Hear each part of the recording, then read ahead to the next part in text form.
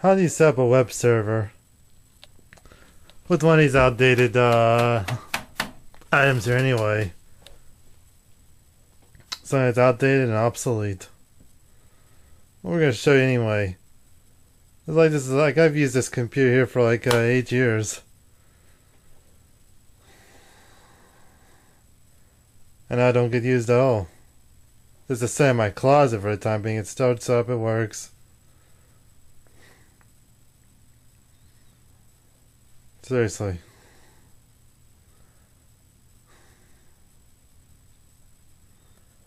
Well, the first thing you probably need is a server-based operating system.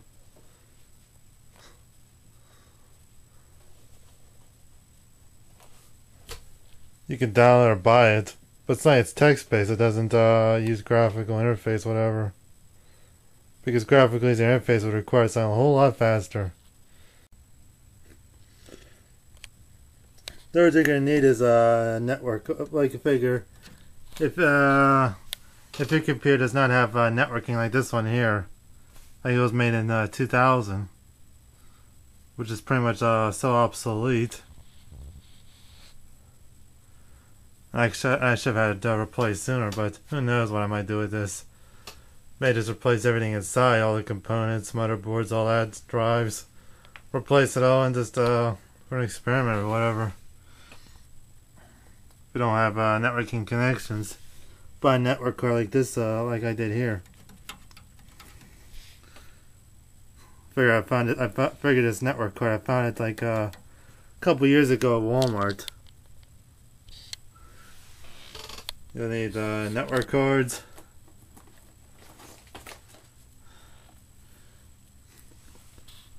If you do have internet connection like routers or whatever, like if you got a router, that'd be better. Use an unused part in your unused connection in a router.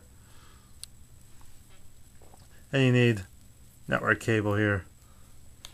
Like I found this like we got like when we like around the time when we went to DSL internet, but now we use Comcast high-speed internet.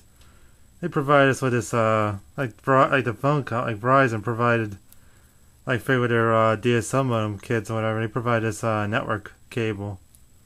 Managed to use it too. We went and bought a router.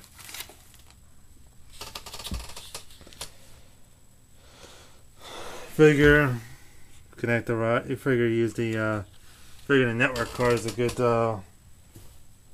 good use anyway. You'll probably need setup instructions. Like this here I found on a website somewhere. Don't ask me to build a web server on one of these because I'm probably not going to anyway. Who knows what might happen with this.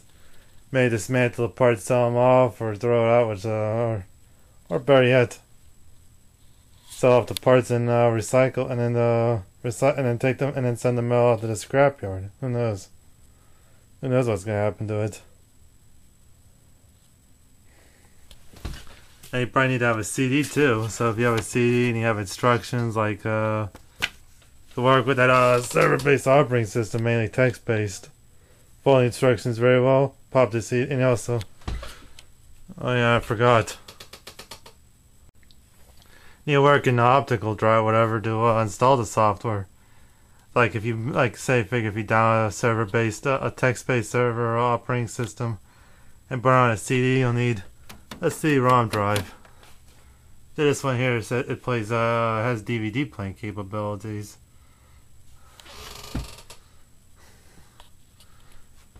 But you understand. You get the point. Just follow the instructions.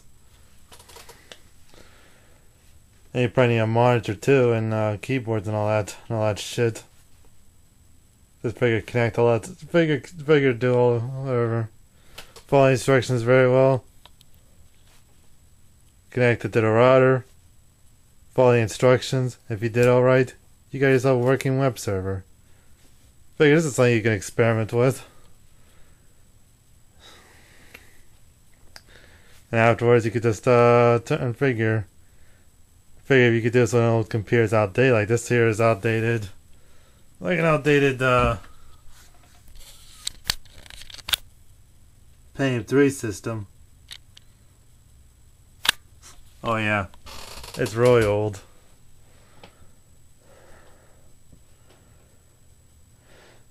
I understand anyway.